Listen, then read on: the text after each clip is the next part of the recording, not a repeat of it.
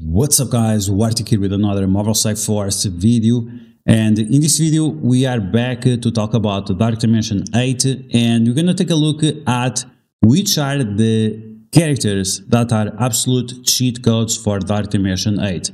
These are characters that are going to be extremely powerful for you to use and that will allow you to progress in Dark Dimension 8 very fast and also give you a very smooth experience.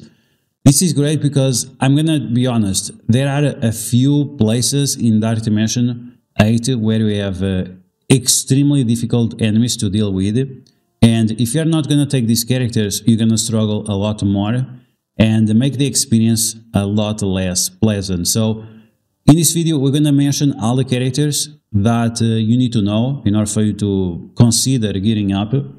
And I'm also going to show you the plan that I made for my account and the experience that I had on my first run with a maxed out team, and then using my own account where my characters are not maxed out. So we're going to break down all the information in this video, and as always, if you like the information on these videos, make sure to share it to your friends on Facebook and Discord. If you're new to my channel, make sure you subscribe for more Marvel Strike Force content, and make sure you smash the like button like a boss. Okay, so who's an absolute boss?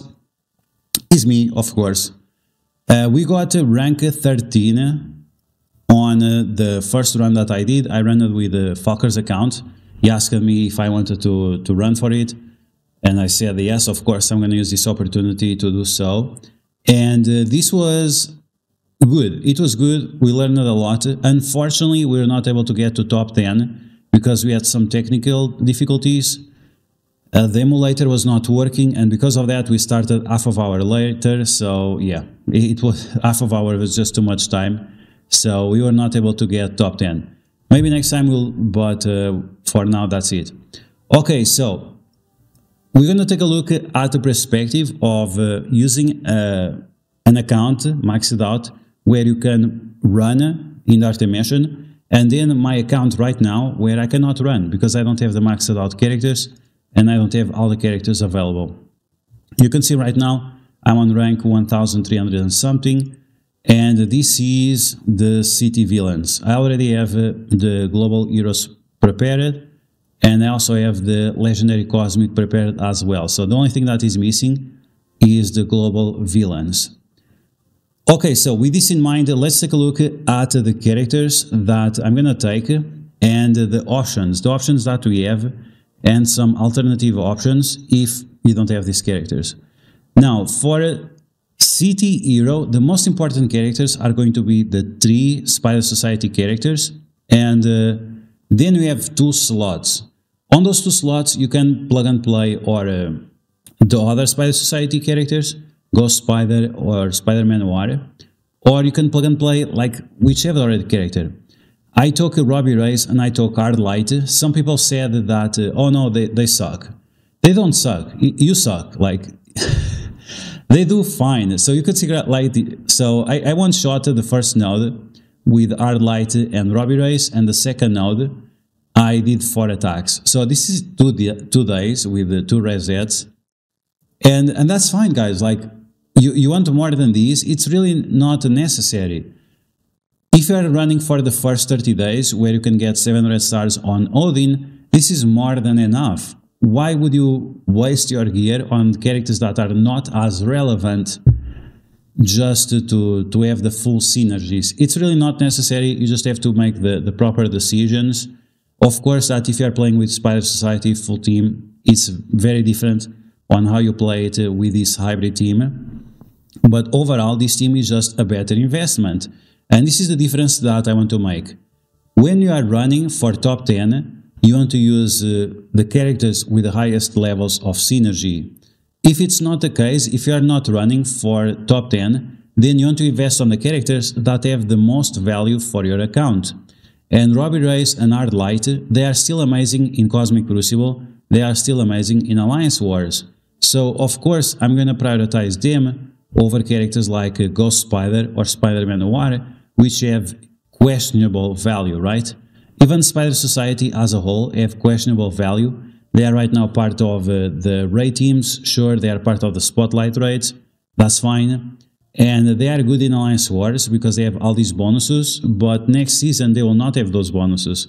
And with all these city characters that are coming, and with Null coming to the game, we don't know for sure how much value Spider Society is going to hold.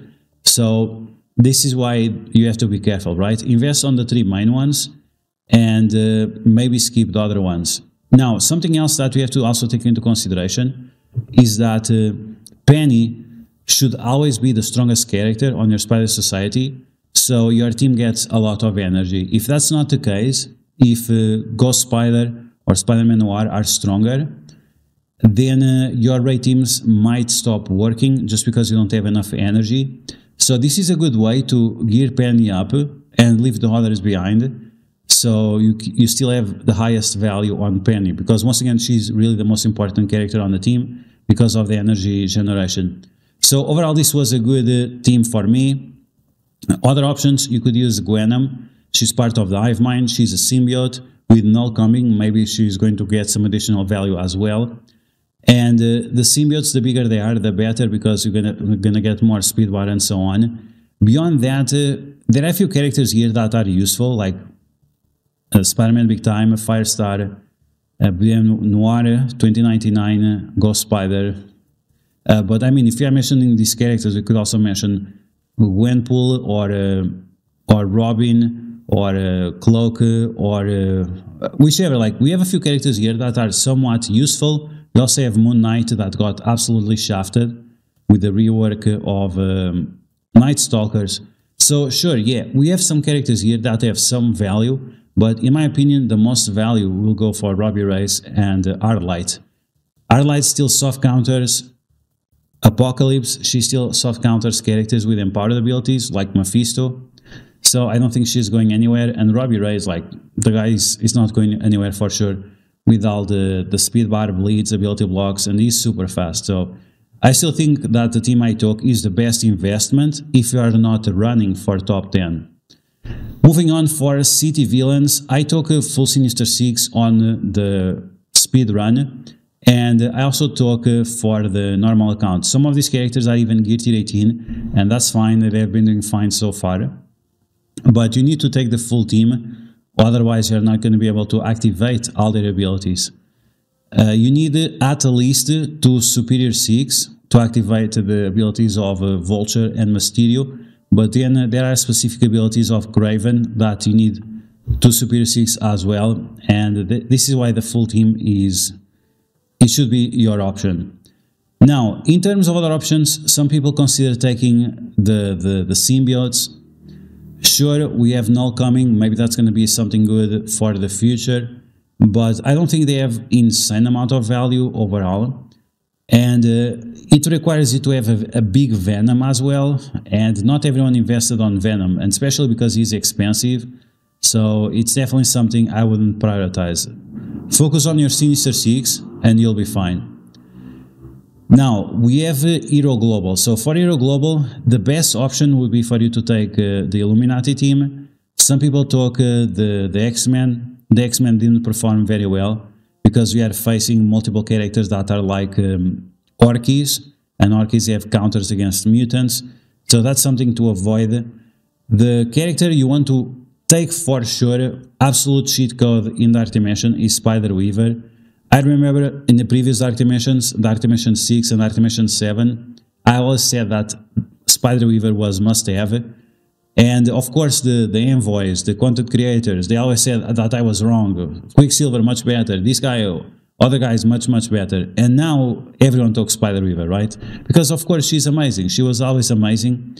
And a lot of people prioritized her over Quicksilver, which is of course the best option. The other characters, Hank Pym and Shuri, they have a lot of value in Cosmic Crucible, they have a lot of value in Alliance Wars, so you should take them. Nightcrawler here is also a good option. He has a stun, he extends your buffs, he can apply evade to the team, and then Spider-Weaver can spread that evade with her special, so that's a good combo that you can make. And the last character, if you have Captain Britain, of course you want to take Captain Britain. If you don't have Captain Britain, you could consider or Gambit, or Black Knight, or Forge to revive and heal up the team a little bit, not a lot. You have a few options. You could take Quicksilver as the last option, because every time he dies, he's going to bring he's going to have full cooldowns available again. But overall, you actually don't have a lot of good characters, and this is because they are part of the old meta, right? They have the old stats, and because of that, in Dark Dimension 8, they are not going to be very effective. Even characters like the Alpha Flight, they are not going to perform very well, because most of their abilities are in Alliance Wars or in raids, so they're going to feel lackluster. And then we have Black Knight. Black Knight, sure, it's a good investment if you don't have Captain Britain, but once again, don't forget all the options of Gambit, Quicksilver, and someone else that I don't remember. But yeah, Black Knight is the one I'm gonna take, because I forgot about Nightcrawler. But Nightcrawler is definitely one of the best options, especially if you are taking Spider Weaver, so keep that in mind. Then we have global villains, and for global villains on the timed run, I use the DuArktik team. It was good, I one-shotted all the nodes, but I didn't enjoy the gameplay, and I'm uncertain about the value of Orkis in Alliance Wars and in Cosmic Crucible. Scientist Supreme, in those game modes, she's fine, she has some usefulness, but Nimrod, Omega Sentinel, and Sentinel, I'm just not sure. We also have Agatha rework coming up very soon, so that's something you could consider. She has a stun, she gives energy to herself, which will allow you to stun multiple targets. Then she also has Drain, so she could be a good option for Villain Global. The characters you want to take for sure is Apocalypse, right? Apocalypse must have, Lady Strike must have. And then you can take Full Cabal, or you can take Leader and Iron Patriot, and then take Dakan. Dakan is very important because he flips buffs, he applies slow, he does a lot of damage, especially together with the Leader, because the Leader gives him more crit damage. And Dakan really claps when he's together with the Leader. And the fact that you only have 2 Cabal characters, it means that you always get the assist of Iron Patriot, which Iron Patriot has a lot of good effects when he assists. So this would be a good option for sure. If you're not going to take Orkis, once again, Orkis is fine. You're going to be able to one-shot the nodes. I just didn't enjoy the gameplay. But if you like to have your raid teams as maxed as possible instead of your war teams or your crucible teams, then go for Orkis instead with Apocalypse. And the last section we have is Legendary or Cosmic. And for this section, if you have Mephisto, you should take Mephisto. If you have Thanos, you should take Thanos. If you have Old Man Logan, you should take Old Man Logan. If you have Skrull, you could take Skrull. Skrull is optional, but Skrull is still useful because of the extra HP he gives. And Val is absolute must-have. Val is actually a cheat code. I was using Val, and Dorky Dad was using Gladiator. And after he saw the value of Val, he stopped using Gladiator, he geared up Val, and he started to use Val as well. And she is absolute monster in Dark Dimension 8. Together with Thanos, Thanos applies Expose, Skrull applies Expose, Val applies Expose, and that it means that Thanos will generate energy for the entire team, and Val will generate energy to herself. So this means you can spam her ultimate very often, and that's going to be absolute must-have.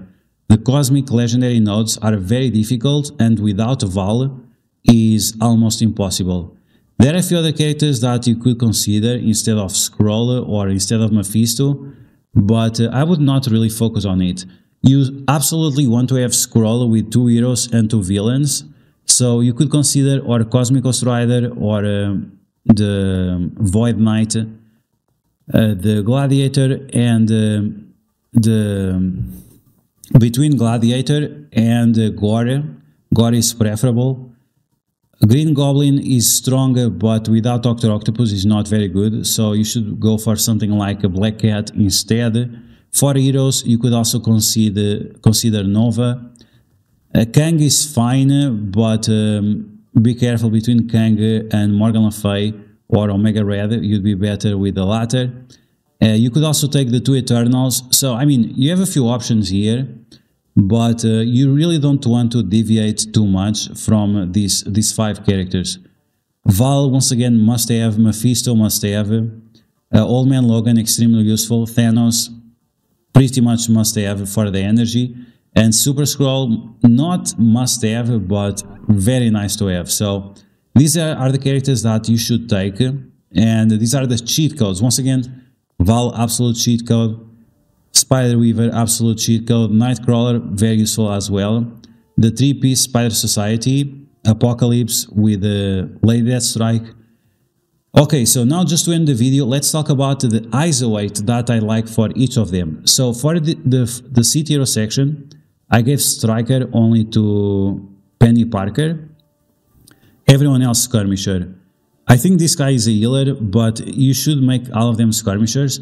This is extremely important because a lot of enemies spawn with immunity or with taunt, and you need to flip those immunities and taunts. Very, very important. The damage output is not... the damage output is fine. The damage output is just not necessary. You just have to focus on the utility, generating energy and so on. But for example, if you use Robbie Reyes as a striker, if you use him as a striker there, it's fine too. Don't worry about it. So Skirmisher, Skirmisher, Striker, Skirmisher, Striker. In terms of the Sinister Six, I use the Lizard as a Skirmisher. If you use him as a Raider, that's fine too. The enemies are not very difficult, so you could use a Raider for more vulnerabilities. Spider Slayer Striker, Craven Striker, Vulture Skirmisher, and Mysterious Skirmisher as well. You want to make sure that you apply the slow and the offense down with the Vulture. In terms of global hero, you want to take Spider Weaver as a Striker, because there are a lot of characters that revive, and you want to make sure that she uses her attacks to kill the enemies, especially the isolate attack, because after they cannot be revived. Nightcrawler, he must be a Raider, and then this character's Illuminati, it might be a little bit controversial what I'm gonna say, but Hank Pym as a Striker is very good, because he will give 15% barrier for all the characters. All hero characters, he gives 15% barrier. So Hank Pym as a Striker can be quite powerful. Some people use him as a healer. He actually has no healing mechanics. He has like 1 heal on the ultimate, but has a long cooldown. He has a minor heal on the special, but he just does not heal enough to be relevant, and that's why I'm using him as a Striker, because you are still healing, but you are also giving 50% barrier, which is absolutely massive. Shuri, I'm using her as a Raider as well to apply vulnerabilities. You could use her as a Striker, and then the Captain Britain, I'm using him as a Skirmisher, because you need to make sure that you apply the stuns on the enemies. That's extremely important. The defense up and deflects that he gives with the basic, you can also give them with the Nightcrawler special or with Spider Weaver special. So that's why we can afford to have Captain Britain as a Skirmisher. In terms of the villains, Villain Global, Apocalypse Striker, Lady Deathstrike or Skirmisher or Striker or Raider. If user as a Raider together with Cabal is great as well. This guy Dakan Raider for sure. The leader, you want to use him as a Striker because he heals up and clears negative effects. And Iron Patriot, you can use him as a Skirmisher. Finally, we have Mephisto as a Striker, Old Man Logan Skirmisher, Thanos as a Striker, Skrull as a Raider, and Val, you can use her as a Raider or as a Striker, because once again, the only thing that really matters is her damage output. So yeah guys, those are the characters, those are the ISO weights you should use in case you want to have a fast run in Dark Dimension 8. And not only fast, but also without headaches. Believe me, there are a lot of places here that are going to give you a lot of headaches, and this is how you can avoid it. So that's going to be the video guys. I hope you guys enjoyed it. If you did, make sure you smash that like button. And if you found the video helpful, make sure you share it with your friends on Facebook and Discord. If you're new to my channel, make sure you subscribe for more Mouse Strike Force content. And I'll catch you guys later.